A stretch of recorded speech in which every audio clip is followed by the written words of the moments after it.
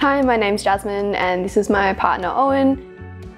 So we modelled our home off the Greenwich display home because we both really liked, so we wouldn't have to make too many adjustments because it was our first time building. We really liked the black windows and tapware and the New York loft inspired elements. When talking to other people who have built, they say, oh, I wish I changed this thing about their house, but their house is only 6 months old. Whereas with this house, we've spent the time with Summit and we've got things exactly as we wanted them. The most important thing we wanted to achieve for our new home was to have a home that could suit us and our needs into the future. We wanted to make sure we went with a company that we felt would help us through the journey and be there to answer our questions. We met Chris Rose at one of the display homes and he instantly answered all of our questions and sat down and gave us his time.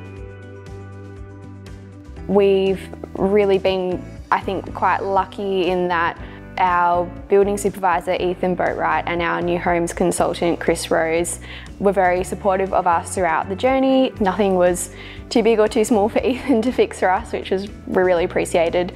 And Chris was a really good sounding board throughout the journey and he sort of remained in contact with us throughout the process. When we came to practical completion and we had our independent building inspector go through the house to find any final defects, he did make the comment that he wasn't coming across many homes in this market in such good condition as what our home was in.